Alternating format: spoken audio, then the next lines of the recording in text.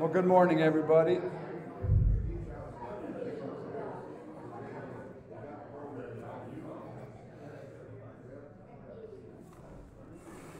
Welcome out to the Grace Gospel Church. It's good to be here this morning. We do have a Bible in front of everybody, hymnal. Today we're going to be looking in Judges, the book of Judges. So Genesis, Exodus, Leviticus, Numbers, Deuteronomy, the first 5 books that Moses had wrote. Then Judges, or Joshua and Judges. So be page 301 if you want to grab your Bible. But before we get there, before we get into Judges, we do have, the prayer list. We review it every morning. We pray, and my wife and I, we pray for the people on the list. And if you want a copy of that, you could email me. We'll make sure you get a copy. And grace giving, it's won't pass the hat here. We're not looking to beg for money. We're a gospel-driven ministry here. If you want to support a gospel-driven ministry, and if you want to invest in souls, there's an offering box in the back, and that's between you and the Lord. So, announcements. We've got some great announcements coming up. But on Facebook, if you watch it online, we have some people tuning in around the world, actually. We got people tuning in Cameroon and Philippines and Kenya and Pakistan. We actually did per church with Pakistan yesterday with Pastor Sharoon and his wife Hira. We have a missions board. This is where, if you do support the church here, you can see all the people, but Pastor Sharoon is right here.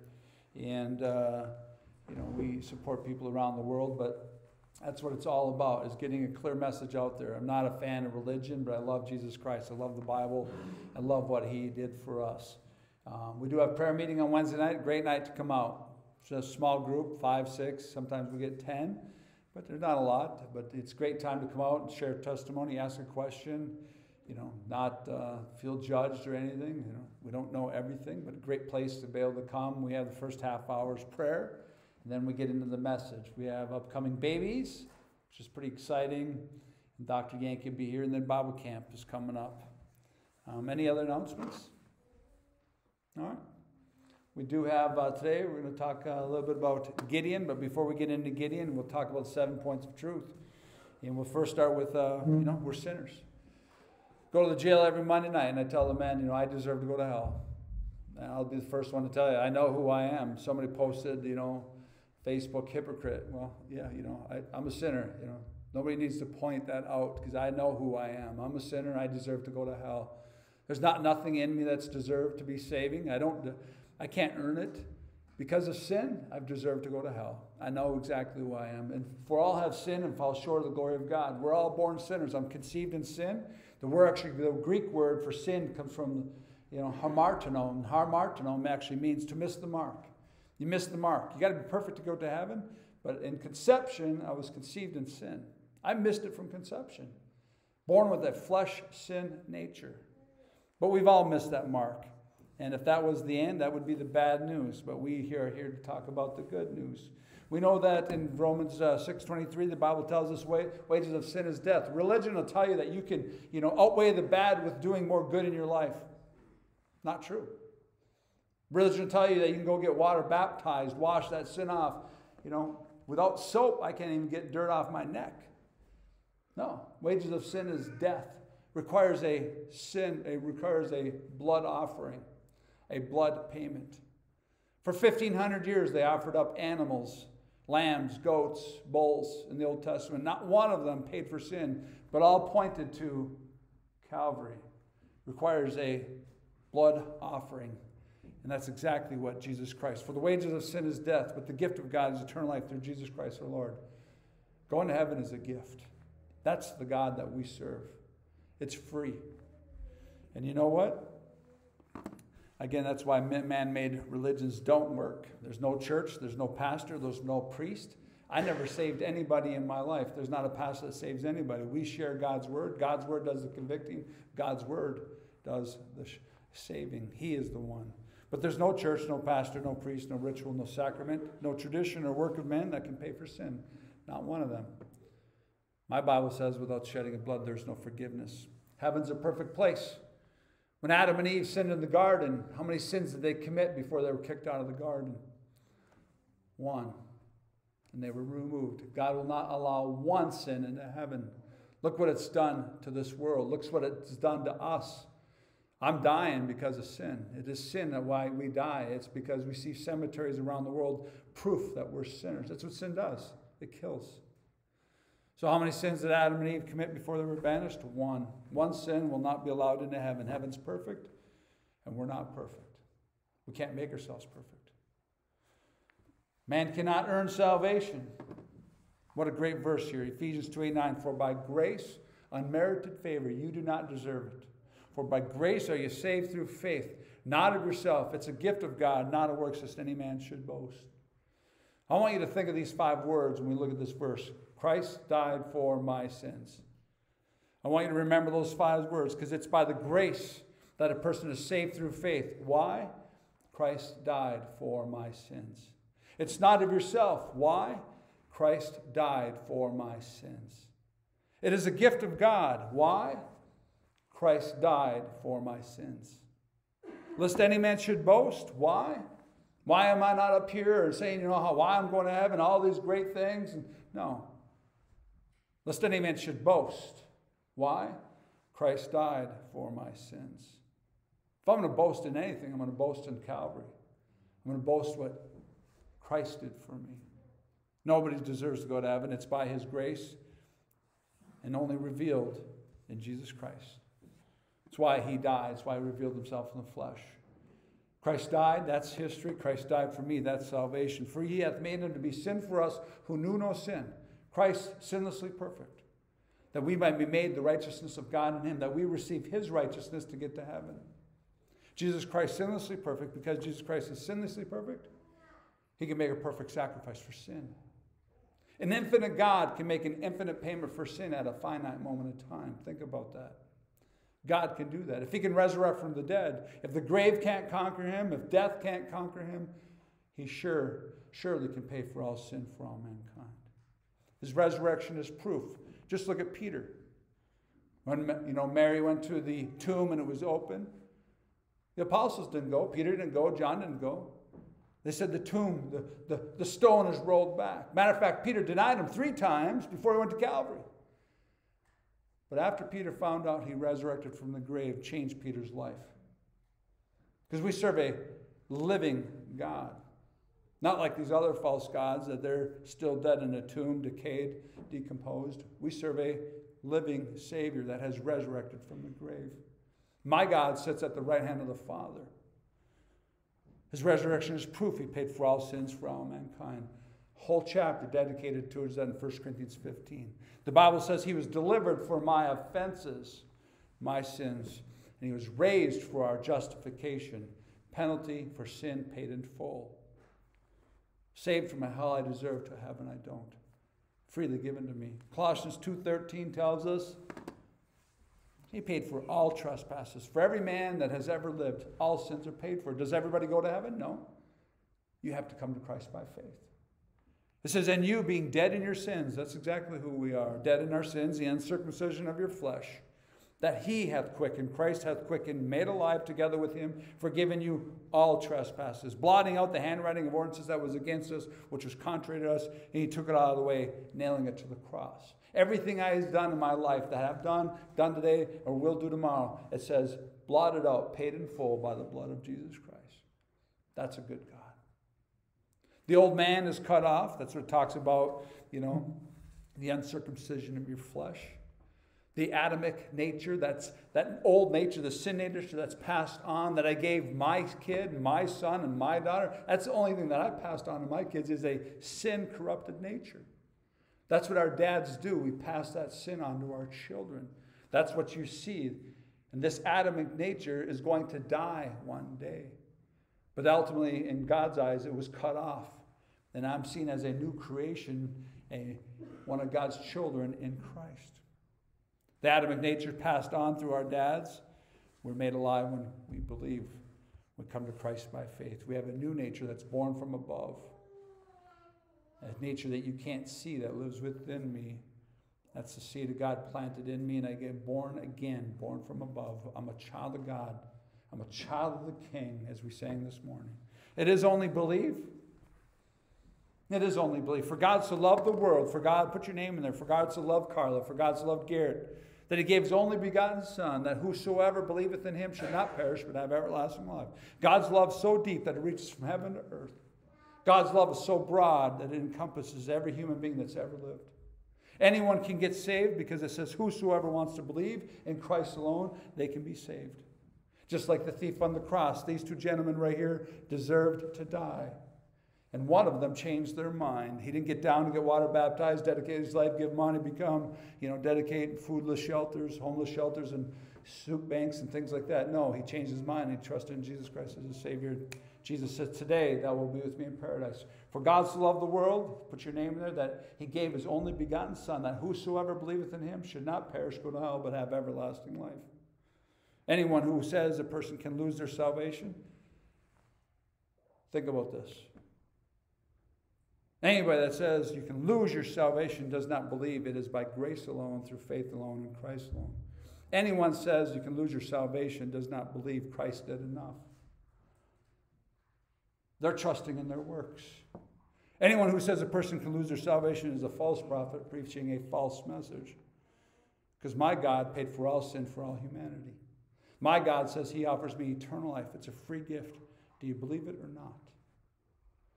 Salvation is either by grace or works. It cannot be both. But my Bible says it is by grace. For by grace are you saved through faith. Truthfully here, it's a present tense. Eternal life is a present tense possession. It's just like Emma, the little baby over here. When do you teach Emma to walk? Before she's born or after she's born? After she's born. First she has to be born. Service comes after salvation. And it's when her parents conceived her, she was a baby. It's the same thing for us. You receive that eternal life the second you come to Christ by faith. Verily, verily, I say unto you, he that believeth on me have everlasting life. Something I received when my sister died in 1978. I went to a Bible camp in 79, and I've had eternal life since 1979 when I placed my faith in Christ alone. Everlasting life is something that a person receives the second they believe. What peace is that? Bless you. To know nothing that I'm doing or I got to keep doing to keep being saved. No. My salvation is rested in the finished work of Christ. That's what he promises in Titus 1:2. In hope of eternal life, which God cannot lie, promised before the world began. Before creation was ever created, the everlasting gospel was already written down, the plan of salvation. It's something that's always been promised. God knew man was going to sin and need a Savior. It's also something that you can know before you die. These things are written unto you, believe on the name of the Son of God, that you may know you have eternal life and that you may believe in the name of the Son of God. The child of God can know they have eternal life because that's what God promises. I can't trust in myself, but I can sure trust in the written word of God for sure. Child of God can know they have eternal life because it's not based on what we have done or are doing or will be doing. It's based upon what Christ had already done for us. That's good news. 7 points of truth. We're going to look at Gideon, page 301 in the Bible, in the church's Bible. You have one. You can follow along. We might flip over to certain books, but I encourage you to read it out of the Word of God. Gideon is an interesting individual. He is the sixth judge. He's the sixth judge of Israel before we had kings. In Judges 6, 11 through 12, it says, there came an angel of the Lord and sat under an oak which was in Ophrah, that pertained unto Joash the Abizarite, and his son Gideon. So we read about his dad there, Joash. Threshing wheat by the winepress. They would thresh the wheat, the grain, and they would remove the chaff to hide it from the Midianites. And the angel of the Lord appeared unto him and said unto him, the Lord is with thee, thou mighty man of valor. When we read Judges chapter 6, you might be like, well, he wasn't quite a mighty man of valor. But when you read Judges 8 there, you will see that, how the Lord had patience with Gideon and how the Lord used Gideon. It's an incredible story. Valor means strength, might, force, display of power. But you'll hear about Gideon, a man who was fearful, scared. But because of God, his God, Jehovah God, and Gideon could move with power and strength when he was yet fearful. Gideon is definitely, courageous. And that's what courage is. Being able to move forward when you're fearful, but you know that God's got it.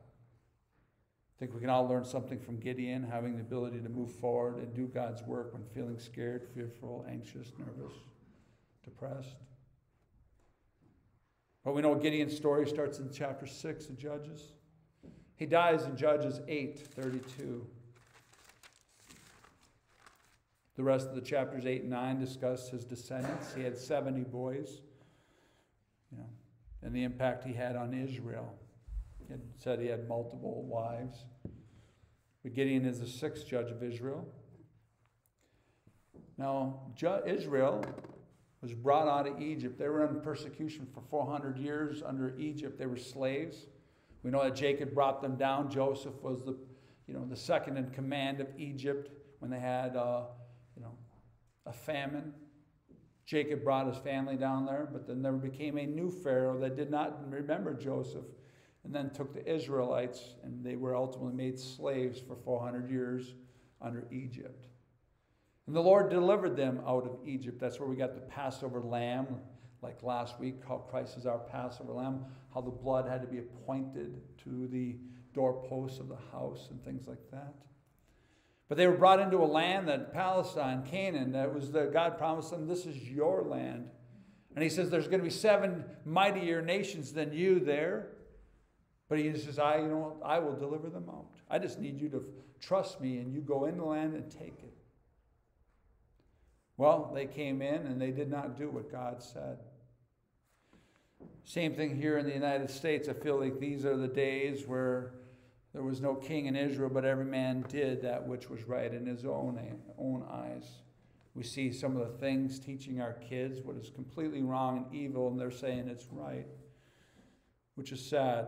But here we are, the Israel at a time where Israel, with God, they seen and remembered what God did for them, yet they did what they thought was right in their own eyes. Caused them some problems as a nation. Israel was told that to do when they were come up into Canaan, they were to destroy the nations set before them. The Lord delivered these 7 greater and mightier nations before them, and they were said, take them. Israel did not drive out the greater and mightier nations before them. Instead, they dwelt among them. And here's the problem. Their sons and their daughters married these Canaanite boys and girls, and they ended up worshiping false gods. Because of Israel's disobedience, those nations would be thorn in Israel's side. God told them that. You don't want to listen to me? All right, then I will, just like a dad does, he chastens his children, and the Lord will chasten Israel. Judges chapter 2, 1-3, and it says, an angel of the Lord came from Gilgal to Bochim and said, I made you go up out of Egypt and have brought you into the land where I swear unto your fathers, and I said, I will never break my covenant with you. No, he won't. The Abrahamic covenant that he promised, that we're saved by grace through faith, will forever last. It's an unconditional, unilateral covenant that God will never break. And you shall make no league with the inhabitants of this land, no treaty, no contract. You shall throw down their altars, but you have not obeyed my voice. And yet, why have you done this? Wherefore I also said, I will not drive them out before you, but they shall be as thorns in your sides. Their God shall be a snare unto you. And that's what religion does. A snare, false gods, idolatry becomes a snare unto us. They worshipped Baal and Ashtaroth. They were fertility gods, Phoenician gods, though they forsook the Lord. The Lord there is capital in the King James. You'll see that's capital L-O-R-D. Now, if it's just a capital L, little o, little r, little d, it means in the Hebrew Adonai, which is master. But if you have capital L, capital O, capital R, capital means Jehovah God. Yahweh, we're speaking of Jesus Christ. And they forsook the Lord and served Baal and Ashtoreth. Baal, a male Phoenician god of fertility, and Ashtoreth. I think we still see Baal and Ashtoreth today because we see different cultures rename these. Baal-zebub, was the Lord of the Flies.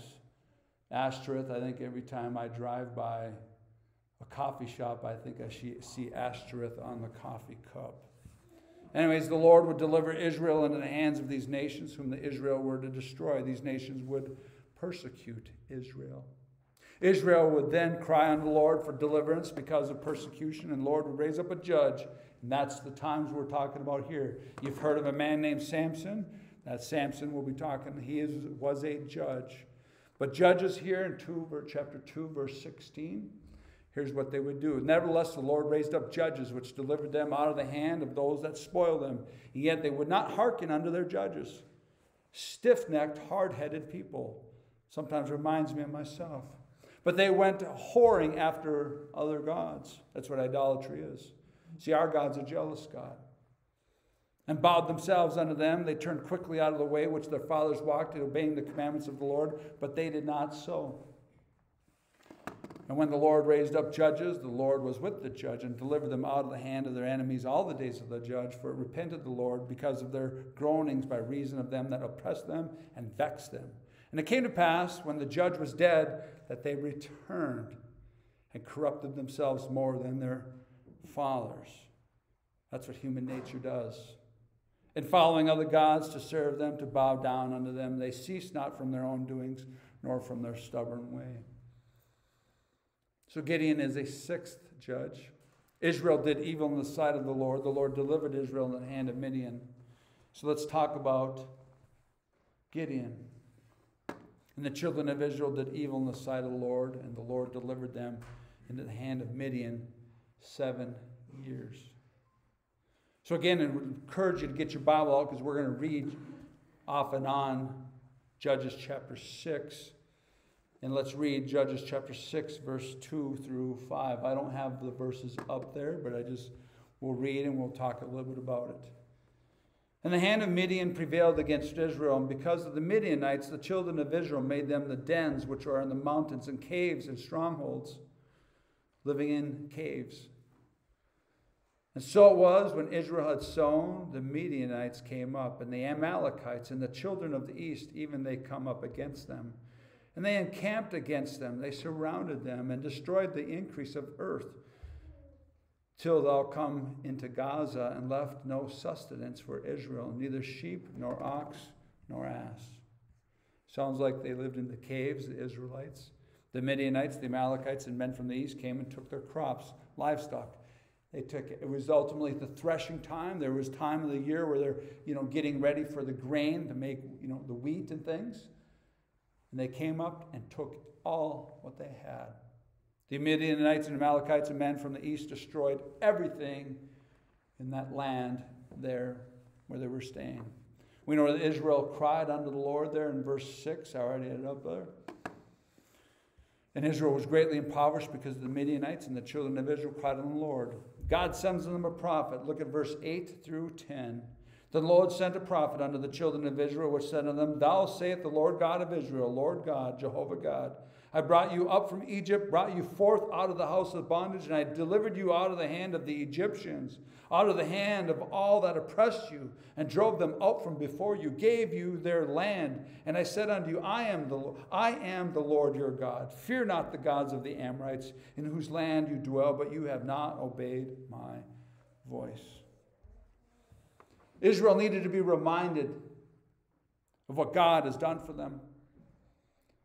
He delivered them out of the hands of Egypt, who oppressed them for 400 years. He gave them their own land. And I too remind this of myself. I think we need to be reminded of what God has done for us in our lives. We soon forget. I forget about God's grace. Forget about his provision. Forget about his goodness. The Bible tells us over in 2 Peter chapter 1 that we are to be in constant remembrance, the 7 points of truth that we review. Wherefore I will not be negligent to put you always in remembrance of these things, though you know them, and be established in the presence too. So we're to be established, so ingrained that we would not waver. We're not like a reed in the water, but we're an oak by the river. Yeah, I think it meet as long as I am in this tabernacle to stir you up, putting you in remembrance, knowing that shortly I must put off this tabernacle. Obviously, Peter going to die, even as our Lord Jesus Christ has showed me. Moreover, I will endeavor that you may be able, after my decease, to have these things always in remembrance.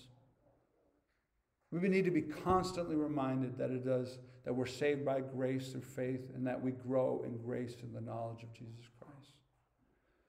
Because if we don't, something happens. It's called fall from grace. We don't lose our salvation. I can never lose my salvation, because once a child, forever a child. But I can go back under an Old Testament. I can go back under a law. I can go back under religion. I can go back under a works for salvation. That's what Galatians is all about. That's what the book of Hebrews is all about. Individuals that got saved, and then they would go back under a religious performance system. And look what it says there in Galatians 5:4. Christ has become of no effect unto you. Whosoever of you are justified by law, you are fallen from grace. In the Galatians, they were saved. In Galatians 1, they talked about, how Christ died, delivered them from this earth.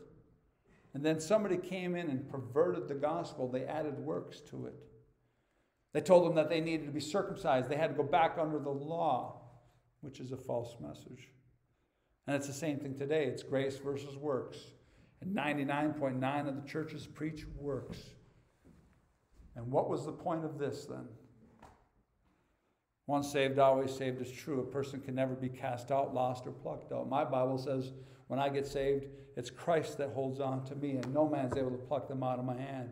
I am a man, and I can't even pluck myself. He will never cast me out. He will never lose me. That's grace. However, a child of God who was once clear in the gospel of Christ, living by grace, growing in the knowledge of Christ, can fall from grace. I've seen it. They go back on a religious performance system where Christ has no effect on your life because you're living a life in the flesh. Yes, we need to be reminded. God hears the cries of Israel. Back to Gideon, God starts by sending a prophet, and he reminds them. Remember in Judges 6:8, this is what God has done for you. Then we see what happens next. We see a man named Gideon.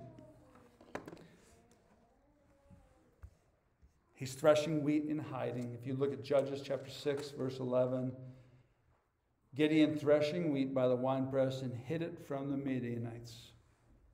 Gideon meets an angel of the Lord, but later we know that this angel of the Lord is Jehovah God himself, because we see it in Judges 6:14 through 16 actually says, and the Lord, Jehovah God, looked upon him and said, go in this thy might.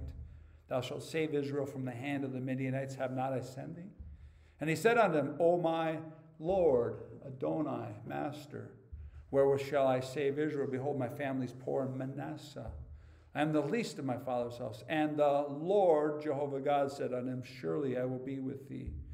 So we know the angel of the Lord was the Lord speaking, the pre-incarnate Christ. So the Lord is sending Gideon to deliver Israel from the hand of Midian. Let's look at Judges chapter 6, verse 11 through 14, and read here. And there came an angel of the Lord and sat under an oak, which was an Ophrah, that pertaineth unto Joash the Abizarite. And his son Gideon threshed wheat by the winepress, and hid it from the Midianites. And the angel of the Lord appeared unto him, and said unto him, the Lord is with thee, thou mighty man of valor. And Gideon's probably looking around over, like, you talking to me?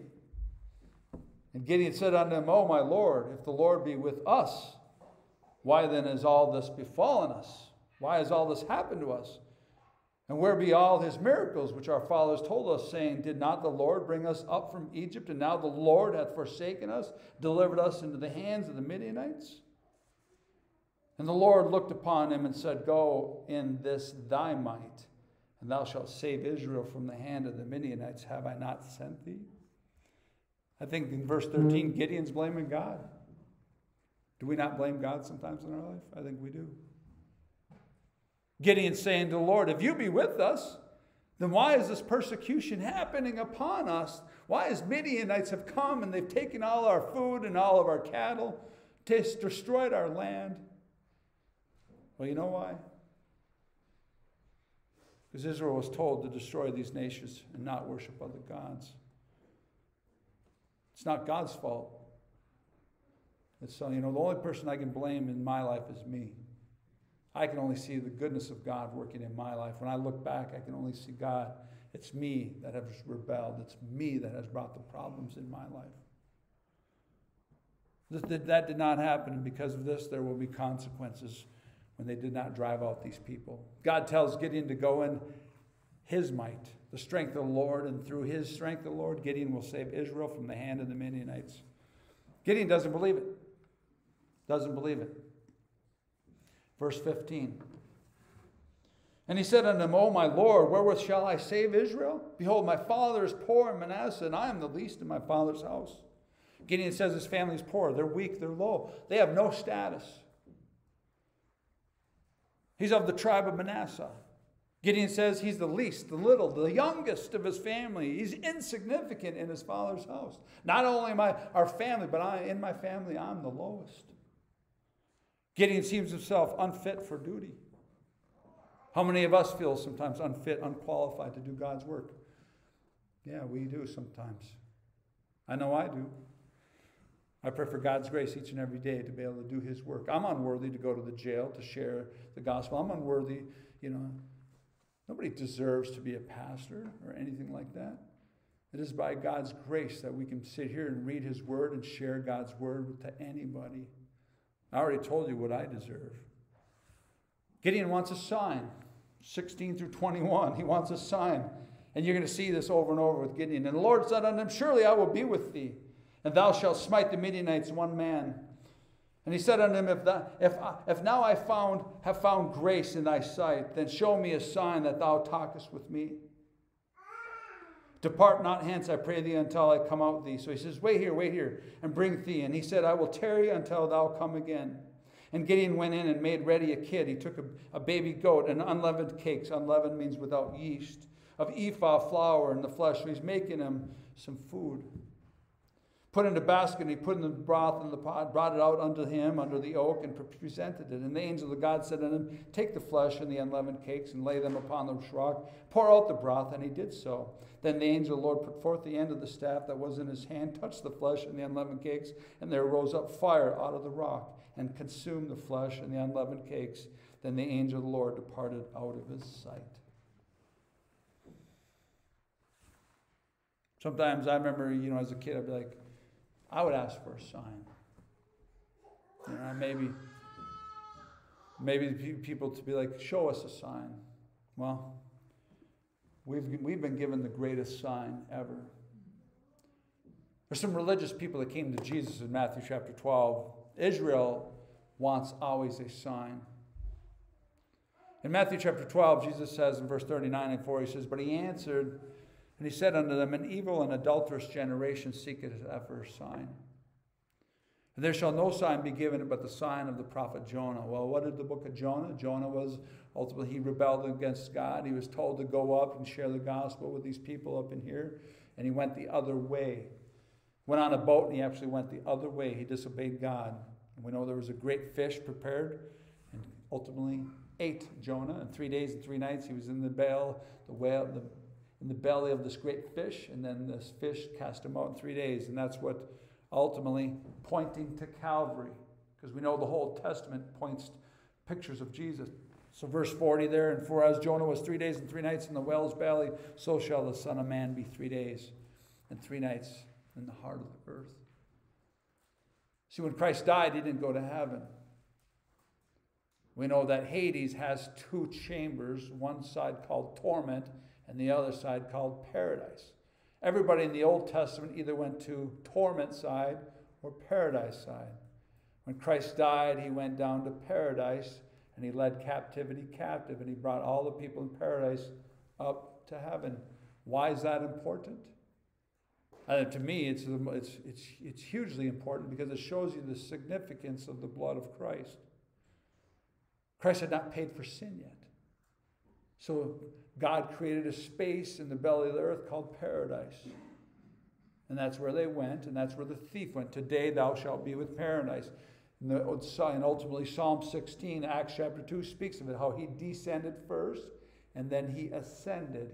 He led captivity captive. And then we also know that there's a chamber on this side called torment, where the rich man is today, and anybody that ultimately does not believe goes there. And one day, in Revelation chapter 20, they will go to what's called the Great White Throne Judgment, where they'll be cast in the lake of fire for all eternity. Their choice if they want to go to heaven or not. Christ paid. But if a person is seeking truth, we've been given the greatest sign, the resurrection of Christ. Today we have God's word. It's complete. 1 Corinthians chapter 13. This word is complete. We don't need science today. We have God's word, and because of God's word, we are equipped to be able to do his work. We have his word. In 2 Timothy chapter 3, 16 and 17, it tells us all scripture is given by the inspiration of God. God's breathed word. Yes, the Bible was written over 1,500 years, 40 different authors, 66 different books, 1,500 years, and not one contradiction. Now, man has mistranslated it from the Hebrew to English or from the Greek to the English. But God doesn't have any mistakes in his word. It's his God's breathed word. It's profit for doctrine, for reproof, for correction, for instruction. That's all we need in life. Right there is God's word. That the man of God may be perfect, he might be fitted, thoroughly furnished unto all good works. So after I'm saved, God wants to use me to bring other people to Christ. For Gideon, he did not have the complete word of God. He did not. However, he verbally heard the word of God. The obvious sign is that God will be with him. That's what he tells him in verse 16. I will be with thee. God will not let Gideon be alone through this ordeal with Midian. The miracle or sign is nice, but having God's word is absolute assurance and important. When God says, I will be with thee, there's an absolute assurance and confidence received when a person hears this from God. To know that God's with me all the time is just a blessing. So what does Gideon do? He builds an altar. Judges chapter 6, verses 22 through 24, he builds an altar there. And the same night, we know that he destroyed in 25 through 28. Let's read 25 through 28. He destroys the altars of Baal and the groves of Ashtaroth. And it came to pass the same night the Lord said unto him, Take thy father's young bullock, even the second bullock of 7 years old. Throw down the altar of Baal that thy father hath, and cut down the grove that's by it. And build an altar unto the Lord thy God upon the top of this rock in the ordered place. And take the second bullock and offer a burnt sacrifice with wood and grove which thou shalt cut down. Then Gideon took 10 men and his servants and did as the Lord had said unto them. And it was because he feared his father's household and the men of the city that he could not do it by day, that he did it by night. And when the men of the city rose early in the morning, behold, the altar of Baal was cast down, and the grove was cut down that was by it. The second bullock was offered upon the altar that was built. I think there's an important lesson in there. Is he feared his dad. He had respect for his dad. But he feared the Lord more. We should respect our parents. We should respect our country and people in power. But more importantly, we should respect our Father in heaven, the Lord, because he is the final authority. We know that the Spirit of the Lord came upon him in 34. But the Spirit of the Lord came upon Gideon, and he blew a trumpet, and Abiezer was gathered after him. See, in the Old Testament, individuals are never indwelt by the Holy Spirit. Never indwelt. Today, every child of God is indwelt by the Holy Spirit. I didn't put it in there, my bad. But if you look at, I'll just read 1 Corinthians 3:16. Know ye not that you are the temple of God, and that the Spirit of God dwelleth in you? The second I came to Christ by faith, I have this old nature. And when I believe, God put his seed in me. And ultimately, I got a new nature. I have an old flesh nature that's going to die, but I have a new nature that will separate from my body one day, absent from the body and present with the Lord. And ultimately, through the Holy Spirit, that's how I can have victory in my Christian life. This new man that's created in Christ doesn't do it on his own. ultimately the Holy Spirit works through each and every one of us. That's why as a child of God, can I live like the devil and look like the world? Yeah. Can I get away with it? No. Chastening. Does God want us to look like the devil, to live like a devil? No, he doesn't. When I had my children, my son and my daughter, I didn't want my son and daughter. I didn't be like, held my son the first time and be like, matter of fact, I was so angry at a time in my life, I didn't cry. I thought cry was a weakness. And when my son was born, I actually wept like a baby. And instantly I thought, do you want your son to grow up to be who you are today? And I'm like, no, I don't. I was talking to myself. And I still struggle with many things. But that's not what God wants for us. I don't lose my salvation, but I will be chastened. I will get disciplined, spanked sometimes. But we have the Holy Spirit within us. In 1 Corinthians 6:19-20, it says, what? Know you not that your body is the temple of the Holy Ghost, which is in you, which you have of God? You are not of your own, for you are bought with a price. I am bought with a price. Therefore, glorify God in your body and your spirit, which are God's. And it took me a while to understand that. Through my 20s and 30s, I didn't live like a child of God. I was still saved. But ultimately, come to the understanding, if I was the only one that's ever lived, would Christ still have died for me? Yeah, he would have. That says a little bit about who I am, a little bit of value. Sometimes we don't value ourselves, but I tell you what, if you were the only one that was ever to live, Christ would have still died for you. That says you're valuable. Heard Yankee speaking this week. He says, you know what, in heaven we're going to be singing and praising and doing all these things. He says, you know what in heaven we'll not be able to do? Share the gospel. We won't be able to do that in heaven. Why? Because we'll all be saved. There will be no lost in heaven. He says, so even though it's great to go to church and sing and praise and do all these things, have fun, he says, but you know, we're left behind here for a reason. And that is to share the gospel. How Christ died upon the cross for our sins, was buried, and rose again. And simply trusting in that. That's what it's all about. Let's go back to Gideon chapter 6, verse 35. Gideon gathers men for battle. He brings 32,000 men. You're going to see this.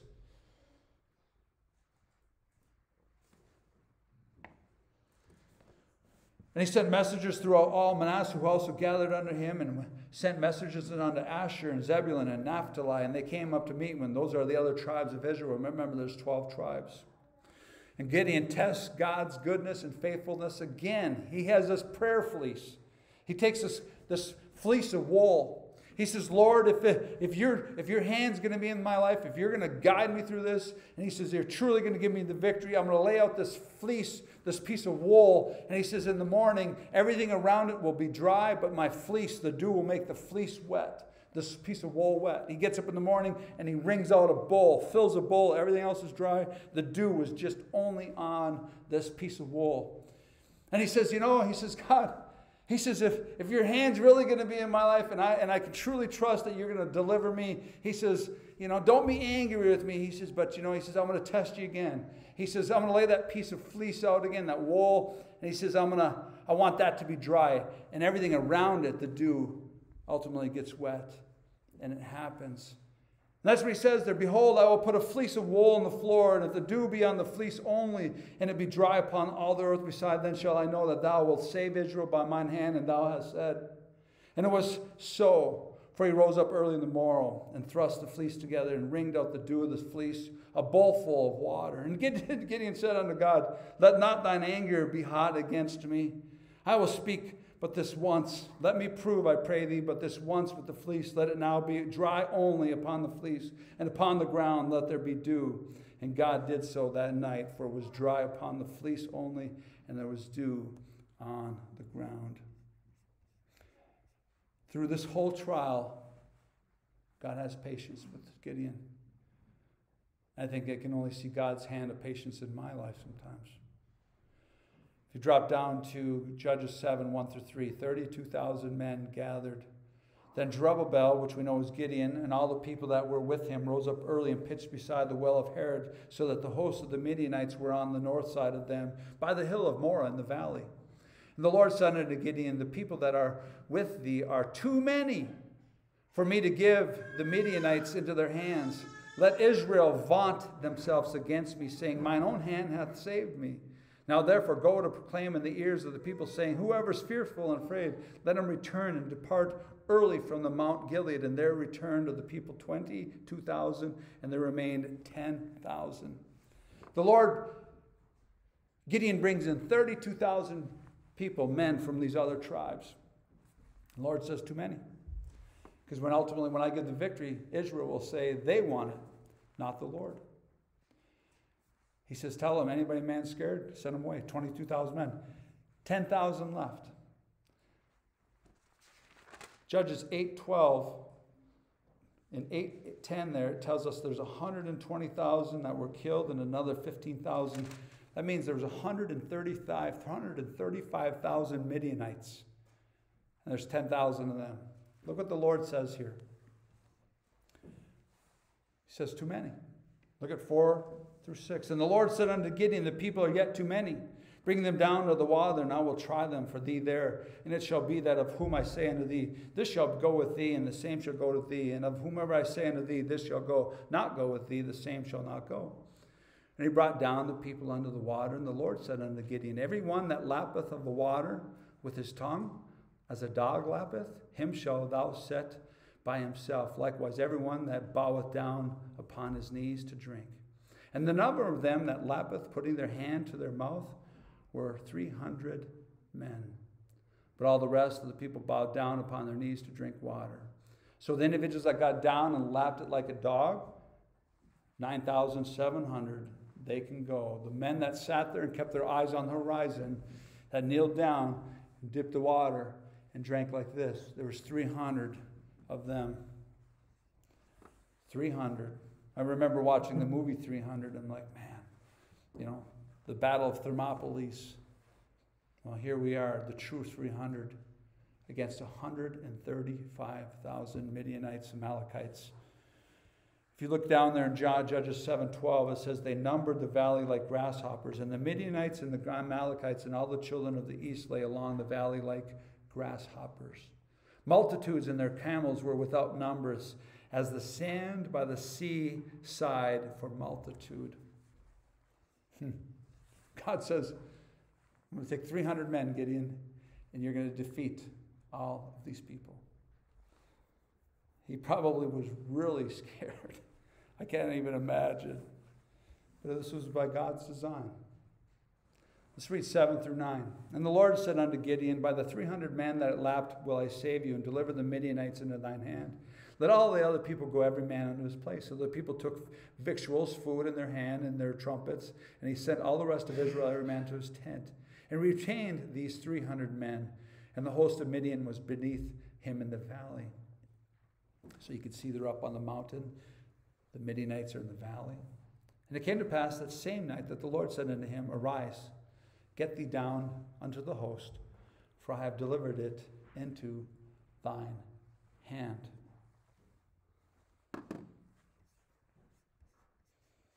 God knew that Gideon was scared. In verse 11 there, he says, and thou shalt hear what they say, and afterwards verse 10, but if thou fear to go down, thou with Phurah, thy servant, down to the host, thou shalt hear what they say. So God tells Gideon, go down to the camp. You're going to hear the Midianites say something about you. So he goes down, and afterward shall the hands be strengthened to go down unto the host. Then he went down with Phurah his servant, which shows that he was scared, unto the outside of the armed men that were in the host. Drop down to 13. And when Gideon was come, behold, there was a man that told a dream unto his fellow, and said, behold, I dreamed a dream, and lo, a cake of barley bread tumbled into the host of Midian, and came unto the tent, and smote it, and it fell, and overturned it, that the tent lay long. And his fellow answered and said, this is nothing else except the sword of Gideon, the son of Joash, a man of Israel, for into his hand hath God delivered Midian and all the host. 15. And it was so, when Gideon heard the telling of the dream and the interpretation thereof, that he worshipped and returned unto the host of Israel, and said, arise, for the Lord hath delivered into your hands the host of Midian. He goes down into the valley, 135,000 Midianites, Amalekites, and he hears these men speaking in the night. Did you have a dream? Yeah, I had a dream. I had a dream too. The hand of the Lord was going to deliver me. Gideon, he didn't know these men, but they knew his name. He knew that they were going to have victory. And right then and there, he says, 16 through 25, he takes victory. Gideon and the 300 men had victory over the Midianites. Basically what he does is they take these vases and they put light in the vases, and they all had a trumpet. 300 men split up, 100 over here, 100 over here, and 100 over here. And Gideon says, on this sign, we're going to go down and yell and break this vase and ultimately blow this trumpet. And it caused chaos. And all the Midianites, I mean, remember, they don't have street lights. They don't have flashlights. It's complete darkness. And they all turn on each other. And the Lord delivers victory unto Gideon. This one victory in Gideon's life gave him confidence to lead. When you read Judges 8, completely different individual, how he deals with the people. Live a life filled with confidence in the Lord. With the Lord, Gideon established himself as a man of faith, a man of valor, a mighty man, a man of courage, and a warrior for the Lord. There were times when Gideon's faith was lacking, but the Lord was patient, and the Lord is patient with us. The Lord established Gideon's faith. If you lack faith, if you lack something, ask. Go to the Lord in prayer and say, Lord, help me with this. Help me with this struggle, this thought. Help me be a better husband. Help me be a better wife. Help me, be a better child, a better employee, whatever it is. The Lord strengthened Gideon's faith. The Lord is patient with us also. And ask the Lord to provide whatever you're lacking to help you in your ministry. Something happened. Israel came to him and they said, we want you to be our king. Then the men of Israel said unto Gideon, rule thou over us, both thou and thy son and thy son's sons, for thou hast delivered us from the hand. In his wisdom, Gideon says, no, absolutely not. He says, and he remained humbled. He demonstrated his humility, and he remained faithful in the Lord. He says, no, I will not be your king. He says, the Lord rules over you. And Gideon said unto him, I will not rule over you, neither shall my son rule over you. The Lord shall rule over you. Then I say, why do men always want other men to rule over them? I don't answer to any man. I answer to God. And what wisdom Gideon had for his people. Like my son and my daughter, hopefully they don't get their wisdom from me. I want them to go directly to the source of wisdom. They have a direct source to God. And the Lord shall rule over you. Read the word of the Lord. Allow your Father in heaven to rule over you. Be obedient to your Father in heaven. Be subject to him.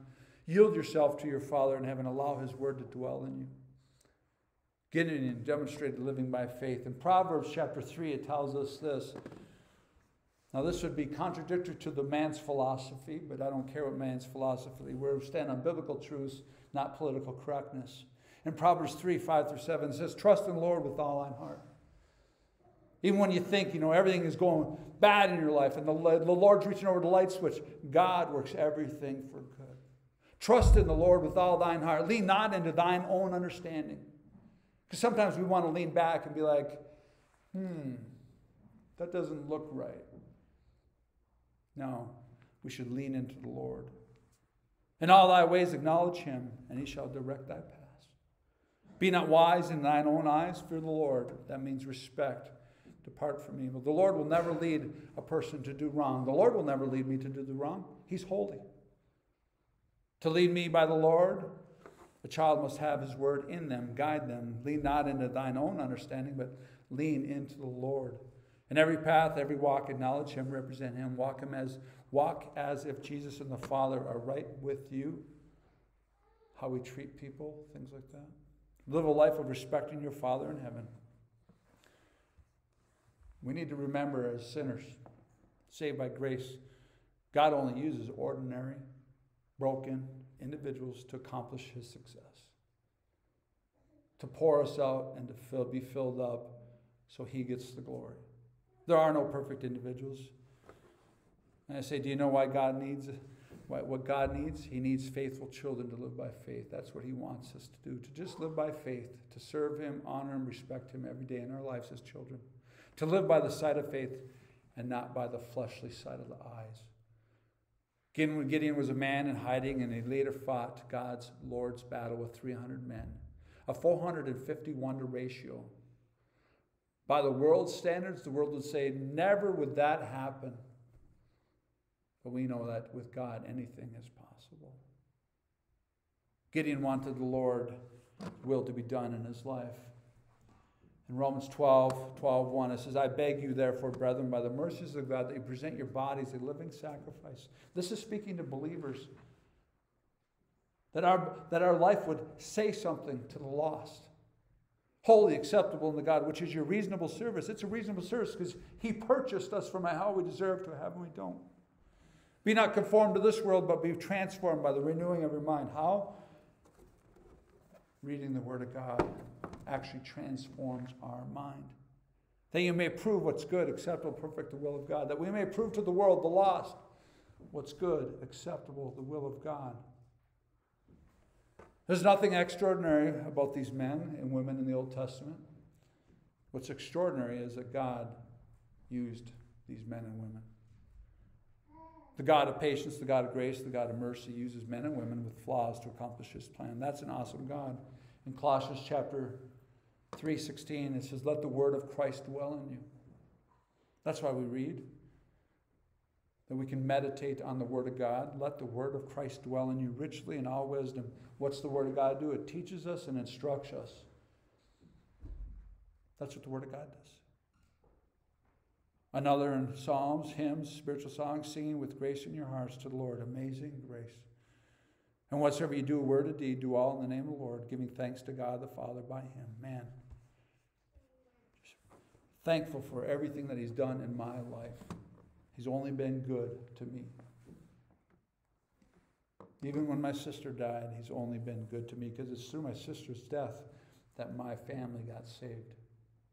The first application here, I think with Gideon, is there truth to proclaim? Yeah, through the trials of life, let your faith continue to increase because that's what trials are. Trials are like the dross that you put silver in and the fire draws out the dross. It purifies your faith, that you can see, that you can look back in your life and be like, look who was faithful in my life. It was God. He delivered me through these trials.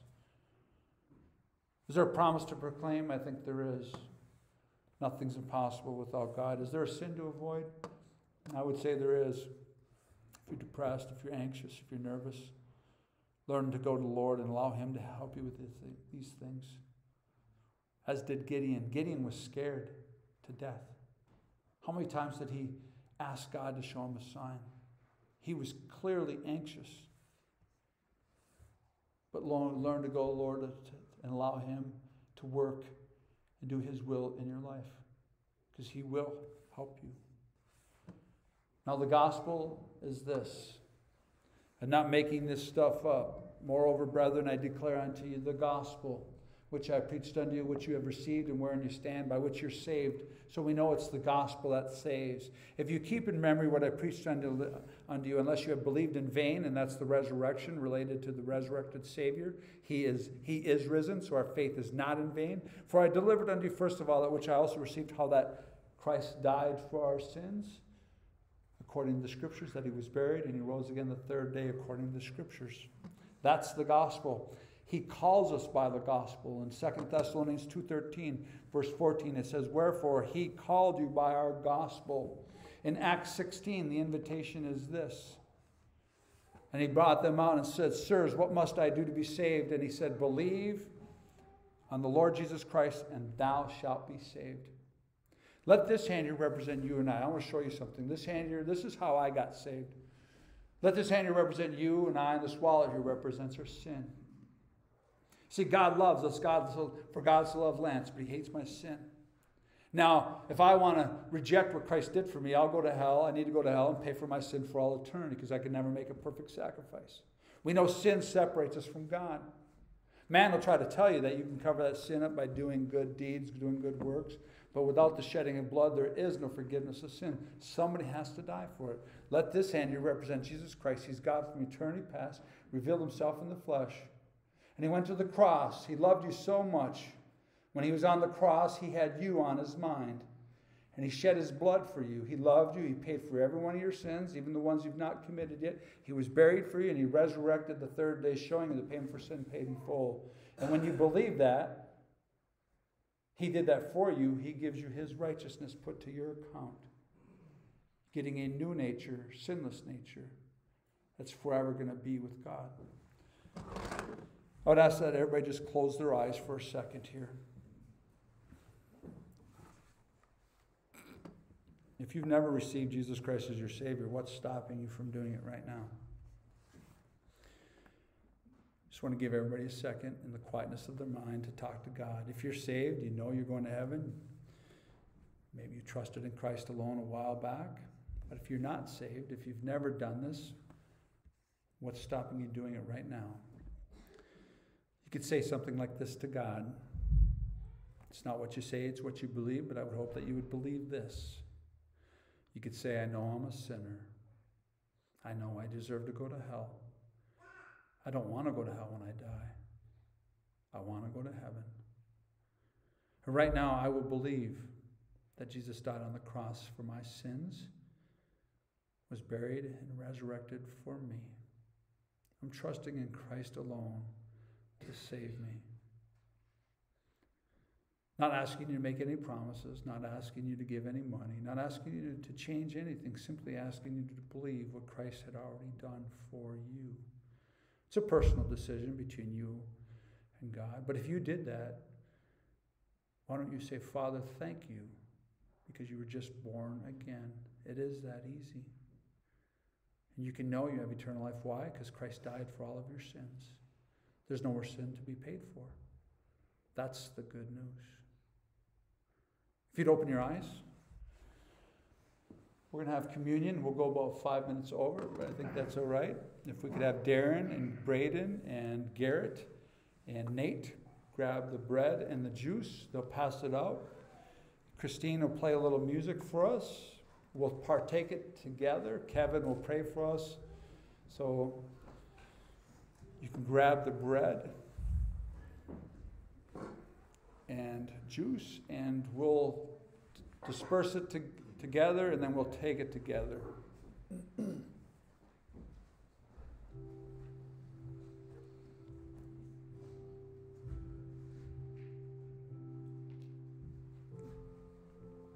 If you're at home, grab some juice and bread, and you take communion with us.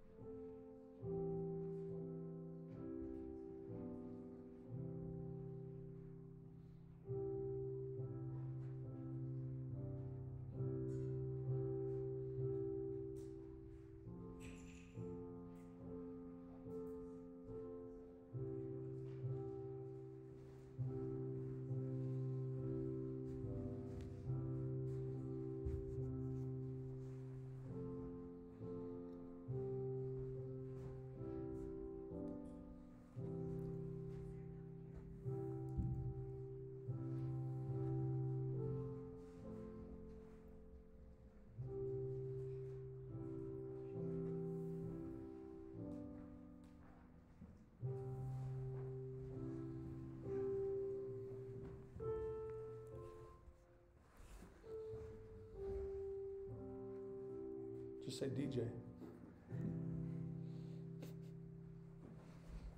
He's just giving thanks.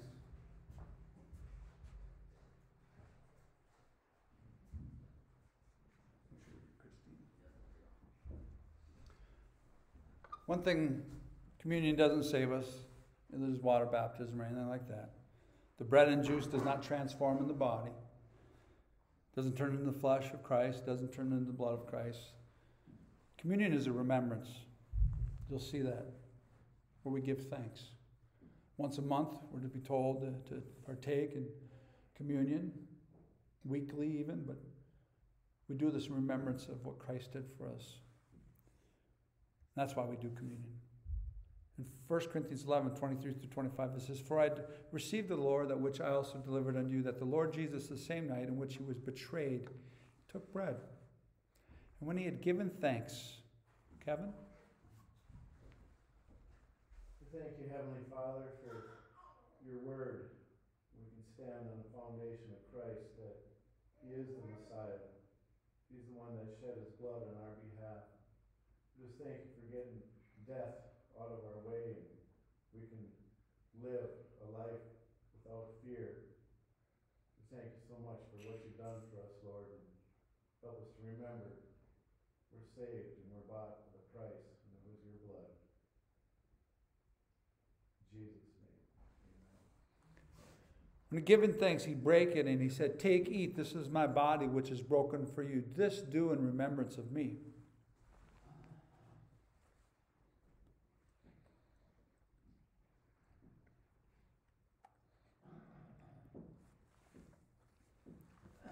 And after the same manner he also took the cup when he had supped, saying, "This cup is the New Testament in my blood. This do ye, as oft as you drink it, in remembrance of me." We'll close in word. Dear Heavenly Father, again, Father, we just want to thank you for Christ. We're so grateful for your love and grace and mercy. We're so grateful that your Son voluntarily laid his life down for each and every one of us and paid the penalty for sin. And all we have to do is believe he did that for us. We receive eternal life. We're born into your family. And Father, we just pray that you be with my mom. She's been sick for a while. We pray that you deliver, your hand would be in her life, and you deliver her from this. Pray that you be with Marge, whose birthday's coming up. We pray that she could be in her new place here soon. We pray for patience. We know you've brought her this far, and we know you will deliver her all the way home. And Father, we just pray that you be with the people here today. You know their thoughts. You know what they're thinking, their prayers. We just pray, Father, that your will would be done in each of these people's lives. Bring us back next week where we continue to give glory to you. We pray all this in Christ's name. Amen. We'll have our last song, Kevin and Christine.